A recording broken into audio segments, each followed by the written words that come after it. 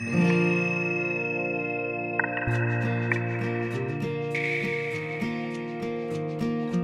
fashion and luxury goods industry has experienced enormous changes in the last 2 decades. It moved from primarily national, family-owned, small and medium-sized firms to a global set of conglomerates that are operating everywhere else in the world across different categories, from ready-to-wear to watches, jewelry, also hotels. So all over these categories, these companies compete globally, and many of them are also listed on the stock market.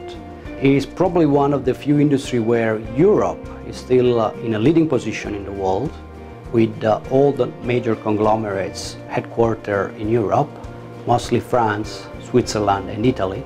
And it has also been professionalized. So there are a lot more managers with managerial background coming from different industries, and I think it's a lot more sophisticated than it used to be.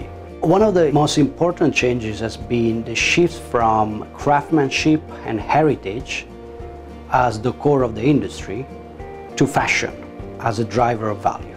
What has changed is that now there is a lot more fashion content in what they do.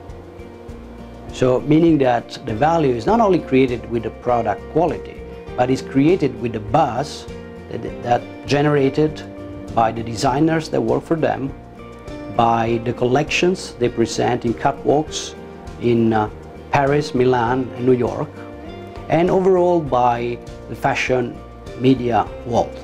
Another major change has been technology, and we are still in a kind of, let's say, early stages of this revolution.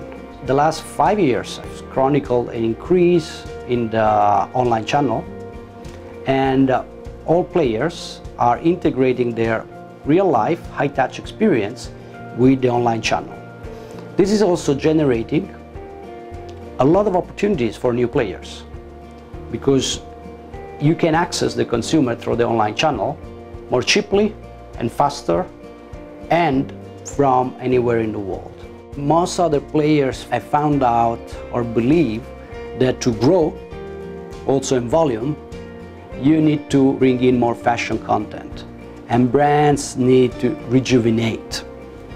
Fashion provides that rejuvenation to brands, for instance like Gucci or Louis Vuitton, that only 10, 15 years ago were perceived as old and stuffy, and young consumers that could afford that would not buy them. So now it's very different. So I believe that even Hermès, and in fact they've done many things to rejuvenate their brands.